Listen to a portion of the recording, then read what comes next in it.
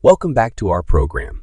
In today's episode, we are diving into an important topic that has affected countless individuals: the dreaded 810 refund freeze. Many taxpayers have found themselves caught in a frustrating and puzzling situation when the IRS decides to freeze their tax refund. Join us as we explore the reasons behind this occurrence, its impact on taxpayers, and what steps can be taken to resolve this issue. Let's get started. To begin, let's understand what exactly an 810 refund freeze is. The 810 refund freeze refers to a situation where the Internal Revenue Service, commonly known as the IRS, temporarily suspends the processing and issuance of a taxpayer's refund. It can be a source of anxiety and confusion for many individuals eagerly awaiting their refunds. So, what triggers an 810 refund freeze? There can be several reasons behind it, ranging from simple errors to more complex issues. One common cause is when the information provided on the tax return doesn't match the data in the IRS database. This can include discrepancies in Social Security numbers, names, or addresses.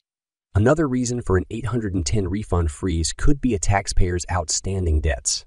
If an individual owes money to government agencies, such as unpaid federal taxes, student loans, or child support, the IRS may decide to intercept the refund and use it to offset these debts.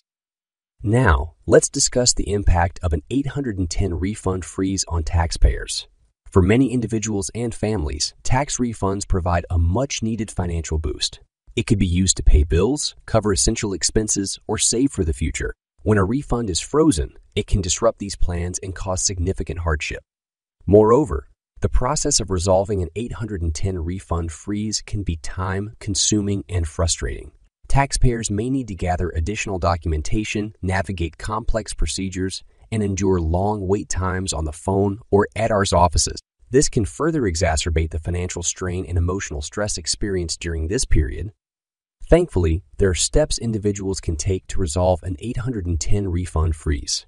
The first and most crucial step is to contact the IRS directly. Taxpayers should reach out to the IRS helpline or visit their local IRS office to initiate the resolution process. The IRS will provide guidance and inform taxpayers about the necessary actions to take. In some cases, taxpayers may need to provide supporting documents or additional information to address the issue causing the refund freeze. It's important to be patient and follow the instructions provided by the IRC. Resolving an 810 refund freeze requires cooperation and communication between the taxpayer and the IRS. While it may not always be possible to prevent an 810 refund freeze entirely, there are proactive steps taxpayers can take to minimize the chances.